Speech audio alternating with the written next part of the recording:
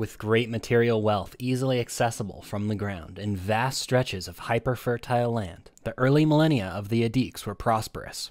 With such an abundance of necessities, there was little incentive to migrate or learn to adapt to their surroundings, and most individuals had a great amount of free time to explore the arts or perfect even the most mundane of creations, which they traded with others across their world. As a result, merchants hold a lot of influence in the Adik society, and a single common language was formed early in their development. Individuals are named at adulthood based on their personality rather than at birth. They attribute their fortune to the gods, and thus tend to be spiritualistic in nature. Abundance, combined with minimal predatory flora or fauna, has formed a deep sense of admiration for other life, rather than seeing it as competition. Little did they know their prosperity would come with a heavy cost, as the moon they lived on was being slowly torn apart by the gravitational forces of the gas giant they orbit. For a time, the effects of this was limited to surfacing the otherwise inaccessible nutrients and materials from deep within Giving Land's core. But eventually, volcanic activity and earthquakes plagued the Adik's homeworld at an unprecedented rate. Adik scientists soon confirmed the unthinkable. Within a few centuries, the moon would entirely rip apart, killing all of its inhabitants. The Adiks united as a people under a single planetary government, and they began a mad dash to advance technologically and industrially before time ran out. Now that the first prototype hyperdrives are being sent into space, they estimate there is only about 3 decades left before the end of Giving Land.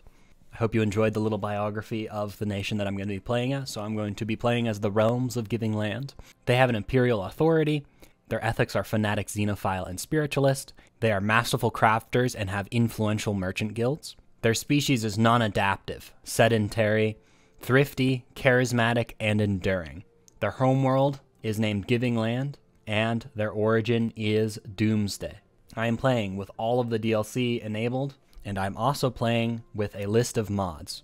There's a variety of graphics mods that makes the games look better, but the big ones that change actual gameplay, planetary diversity and a few of its submods, which basically adds in a bunch of new planet classes into the game. I have UI Overhaul Dynamic, which changes the way that the UI is laid out in a much more presentable, easier to understand way.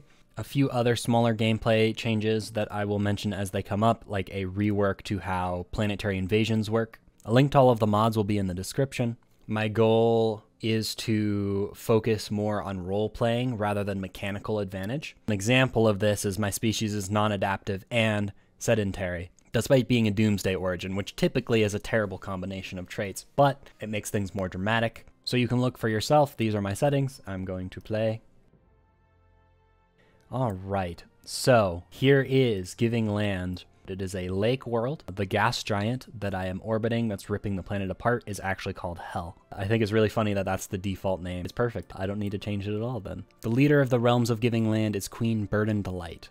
Queen Burdened Light believes that perhaps the Adik's people can find a new home in the sky, and also is a champion of the people. Terrifying Jenny was initially a criminal, a mobster that had a vast underworld criminal network, has since become a symbol to the people that unifies the planet. So despite the state being mostly spiritualist, there are some that still don't follow the religion. Her focus on science and factual evidence has led her outfoxed disbeliever to being the lead physics manager and has an expertise in computers. There's a disease that the Adik's people are battling, a disease that is known as the Red Ailment. Red Riddance dedicated her life to curing the Red Ailment and successfully did so, and thus earning her the name of Red Riddance. And then we have Unruly Lunkhead. She was initially just a simple mechanic, unlike the other prestigious academia. Despite other people seeing her name as kind of an insult, she keeps it with pride to show the comparison of how far she's come. After his family was killed in an earthquake as a result of the planet's growing instability, he was left with nothing, no reason to live. And so, Graceless Grouch has volunteered to be one of the brave individuals that will chart into space and try and find the Adik's a new home. Outfoxed Disbeliever, I'm going to assign you to research quantum theory. Red Riddance, I'm going to assign you to focus on making sure that our people are fed. Unruly Lunkhead, I want you to figure out how to make powered exoskeletons. Graceless Grouch, it is time for your first mission Our sensors are picking up that there is a potentially habitable world over here. We will see whether it is suitable for our people or not. It's not exactly like Giving Land, which is kind of good because, you know, it would suck if we found a planet that was also going to blow up. The end is nigh. As earthquakes and volcanic activity on Giving Land continue to increase in frequency and intensity, our scientists are now able to more accurately predict when the end will come. They estimate that we have between 35 to 45 years until the planet detonates. Conditions on the surface will steadily deteriorate until then. The only good news is that the violent tectonic movements have made it easier to access the rich resources of the planet's mantle, increasing our production capacity. There is not much time. Now that Terrifying Jenny has been elected as governor, one of her first initiatives is to invest in the slums in which she was born, to give them jobs and bring them out of poverty. And we have scouted this oasis world. It has a 40% habitability. It's a fairly large world. It has plenty of energy producing capacity as well as tons of fertile soil. However, the mineral quality on this planet is pretty bad. All right, traditions available. Few things can match the strength of a content populace working towards a common goal. So thus, the Adiques shall strive towards harmony. Graceless Grouch, thank you for the report. However, we have more pressing matters. We must find planets. We cannot be sidetracked by anomalies. We need to spread out and search the stars as quickly as possible, so I shall invest into a new science ship.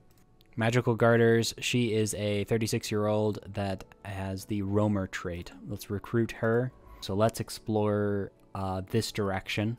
And as well, I'm going to also send the construction ship in order to build a starbase. We are pretty bad in the food situation, so Terrifying Jenny is going to invest into more agriculture on Giving Land. Let's see, Magical Garters has explored Menok, and there is no habitable planets, and the stars don't connect up, so I'm going to actually need you to explore down this way. Graceless Grouch, explore this way for more planets. I doubt there's a habitable world around a Magnetar, but we shall check it anyways. Let's buy some consumer goods, and let's also buy some food. Colonize this world with the Adiques people. It is a low habitability planet, but we do not get to be picky. As the people plan to colonize Orpheus C3, its vast lack of any usable materials has led it to be named Sand Without Rock. Hopefully there will be another planet, because it definitely does not have enough on its own to sustain the mineral requirements of the Adiques people. To adapt is to survive and to surpass. I'm going to need an extra farmer. Let's take one off of energy and put you on to farm. Right, so now we're making just enough food to sustain our population. Magical Gardeners go this way. Pytham is an extreme bottleneck, so I need to survey these two systems because I'm going to want to put outposts on them. Oh no. Okay. Magical Garters has found a hostile fleet in the system. So let's assign Aimless Honey to figure out more. I won't bother giving the envoys a backstory because until they get traits, it's not really worth it. We are woefully unprepared to deal with a fleet that size at this point in time. So we shall invest a bunch of our alloys into 4 new corvettes. We have discovered a new life form in Kornagi, although calling it a life form may be incorrect. The entities appear to be fully automated mechanical drones built exclusively for some unknown industrial purpose. Environmental diversification. By adapting to different environments, we have learned to evolve and adapt faster. We must get this. The first Adiques colony. Our colony ship has gently touched down by the outskirts of a large oasis on Sand Without Rock. Situated at the foot of a large mountain, this ideal location provides shelter from the wind and has easy access to water. Let's continue to explore. Hopefully we can find a planet, and then I can make a beeline to claim it. We have made first contact with mysterious aliens in the Rixum system. For now, we've codenamed them the New Aliens. We shall assign Pitiless Pendant to discover what these new aliens are all about. Does seem to be quite a few hostiles in this area. Fortunately, nothing in a critical choke point that would block us off from the stars. We've finished our survey of Akramalo, and let's go ahead and build a starbase there. Reports of the deep space drones previously encountered have been investigated closer. The drones appear to be the workers and custodians of an autonomous orbital mining operation established millennia ago. and then soon abandoned by all but the drones themselves. There is a new drone study available, however, our engineering is best used elsewhere at this time. We have located what we believe could be an ancient subspace gateway near Brune's singularity. It appears to have been part of a galactic-wide network of similar stations which, when operational, allowed for near instantaneous travel from one part of the galaxy to another. At some point after its initial construction, its connection to the rest of the network was severed. It now only offers one valid destination, an uncharted group of stars just beyond our galaxy that our astronomers have designated the L Cluster. Even more intriguing, the gateway was built entirely by microscopic nanites of an unknown design. Although the gateway emits a faint power signature, it has been deliberately locked into some kind of maintenance loop that prevents its activation. Until we find some way of aborting this process, the L Cluster will remain beyond our reach. Intriguing. Oh, finally. Okay, we have found another world. It's far away. It'll take a bit to get there. However, the Stenlar 3 is a savanna world. Lots of sinkholes. It has some minerals, plenty of energy districts, and some agriculture. It's better than Sand Without Rock, that's for sure. And let's build a starbase over Pixam and explore this direction next. Land that is not being worked contributes nothing to our empire. Workers must be relocated in an efficient manner to those planets where they are needed most. Try to counter the sedentary and non-adaptive traits. As the first colonists arrive on the surface of Sand Without Rock, many are overcome with a sense of euphoria. Worlds other than Giving Land that are capable of supporting Adik's life had always been a theoretical possibility. But what if they were exceedingly rare? What if none could be found in our galaxy, or if they had already been claimed by others? Those fears can be put to rest now. Sand Without Rock is a planet where Adixi can thrive. These fortunate groups of initial colonists are a start, but countless Adixi are still trapped on our doomed homeworld. We shall start with building a mining district over the very few precious regions of land that actually have access to minerals. We also must get this planet up and running as quickly as possible, so let's move this enforcer over there. Ah, good. We have found yet another world. Unfortunately, this planet is a very bad candidate for settling, which is too bad because there are lots of mining districts available here. Not very much energy, but a good amount of agriculture and mining. We're still in trouble. We might need to settle this world anyways just for its mineral wealth. The entities encountered by our fleet some time ago are new wondrous forms of spaceborne life. We can learn to coexist with these creatures. Do we dedicate our scientists to immediately figuring out how to coexist? That would take way too much time. Sand Without Rock almost has its mining district done. Let's resettle the technicians from Giving Land over to work as miners. We're fine on energy because of all of the great trade value that we're getting. Losing 2 technicians is not the biggest deal. Let's go ahead and build an industrial district next. We need to make Sand Without Rock as self-sufficient as possible and move as many people over as possible. Let me get another science ship. Cheerful nonetheless. Welcome to the team. Despite the bleak conditions, Cheerful remains optimistic and has a positive attitude. Cheerful nonetheless. You start surveying down this line. We have discovered another abandoned gateway, this time in the Opre EQ system. Unlike the previous one, this gateway has not been altered in any obvious way, and our scans indicate that it is still connected to the rest of the network. However, it is currently inoperable due to its poor condition. We shall resettle this metallurgists over to Sand Without Rock, and then let me get working on a generator district. Conditions worsen on Giving Land. Earthquakes are now an almost daily occurrence on most of Giving Land, and at least a dozen new supervolcanoes have appeared within the last few years. Massive ash storms blanket the skies, making air travel hazardous or even impossible in some regions. Temperatures have dropped by several degrees. Despite all of this, a surreal sense of normalcy prevails on the dying planet's surface. Rubble from collapsed buildings is slowly removed, the swirling ash is swept off the busiest streets, and the lava flows are, where possible, diverted.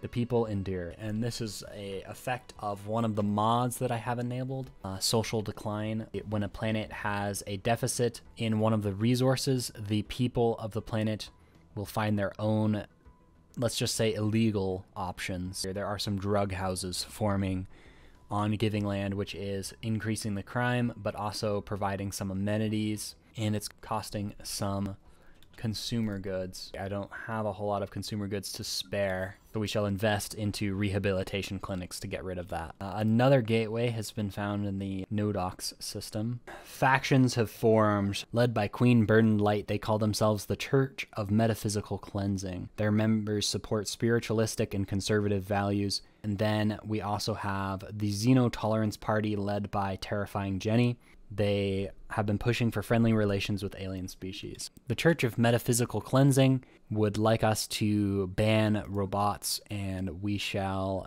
do so. Evacuation protocols. We must establish a new home and prepare to evacuate our homeworld. This will increase colony development speed and decrease resettlement cost. I should have done this earlier. And with that, let's also resettle 2 more technicians over to the new world. Let's get some food going on Sand Without Rock. As we resettle people over to Sand Without Rock, let me start demolishing some of the districts on Giving Land in order to save some upkeep costs. So let's demolish these 2 generator districts. Our curiosity about the universe is what got us this far, and there's so much left to discover. With that, let's go for Map the Stars, which increases survey speed, anomaly discovery chance, and ship hyperlane detection range. And let's build a starbase at Gawarton. We have got a little bit of food on the new world, and also let's resettle one of the farmers from Giving Land over to Sand Without Rock. And Sand Without Rock now has 10 population, and I could upgrade the reassembled ship center into a planetary administration. We're gonna need another agriculture district to feed our pops here, so let's get that first. Oh no. That is a complication. Alright, so Ilion was a secure system that we used to be able to travel through when we initially pushed up this way, but now the mining drones have expanded their operations into the system, and we are going to need to clear them out if we want to make it to this Savannah world over here. Let's see, they don't have any shields. Ship designer, Corvette. These mass drivers are not going to be great against them. Think we should probably replace with all lasers for this particular purpose. How much will it cost to upgrade our 15 ships? 45 to upgrade our ships. I think that'll be worth it. Social decline has occurred on Sand Without Rock. Let's see. Can't really afford the consumer goods. We got to spend even more energy to invest in getting rid of these drug houses that keep popping up. This Starfleet has been upgraded. It is time to assign an admiral. We shall recruit Unruly But Trying. Unruly But Trying is very aggressive in nature. Let's continue moving the farmers over to Sand Without Rock. And at this point, let's demolish some of the agriculture districts here on Giving Land. So what I could do is resettle the political elite now and then upgrade the administrative offices. That way they don't have to be unemployed for too long. So yeah, let's decrease job priority of the ruling class over to Sand Without Rock, and then let's upgrade the up to a planetary administration. There's also a lot of nebula over here, so we might be able to get some nebula refineries, which will be essential in getting more minerals. So let's go ahead and get 0G refineries. Unruly But Trying. It is time. Lots of lasers going off. Their lasers are bouncing off of our shields.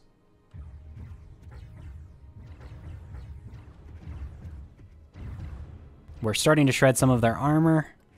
They've only done some damage to our shields, but haven't actually pierced any of our ship's shields yet.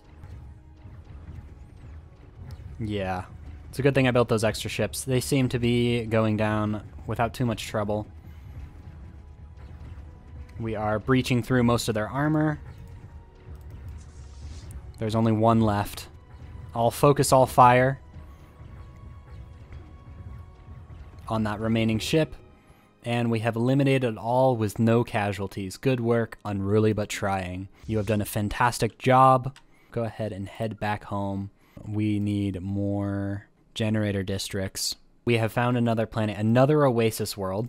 Cheerful nonetheless. Go ahead and research the wreckage of the mining drones that we've taken out. Now that this fleet has been battle hardened, it is time for them to earn their name. Unruly But Trying She wanted to quell her aggressive tendencies. Her psychologist recommended gardening. While embarking on the year-long tour in order to take out these mining drones, she brought aboard her private quarters a little bit of gardening stuff, and the rest of the crew thought it'd be good for morale to bring some plants aboard to the bridge in order to liven things up among the otherwise metallic and rather sterile ship, and they decided to spread the tradition throughout the entire fleet. They are now known as the Green Thumb Starfleet. There is almost no amenities here, so the next priority is to get some hollow theaters. And then we're going to need more agriculture after these hollow theaters. Don't tell me there's more hostiles. Where is this? Amoeba pacification is going to take forever, but they have roamed into the Bastamore system, again causing the same problem we had before. Before the Green Thumb Starfleet even made it home,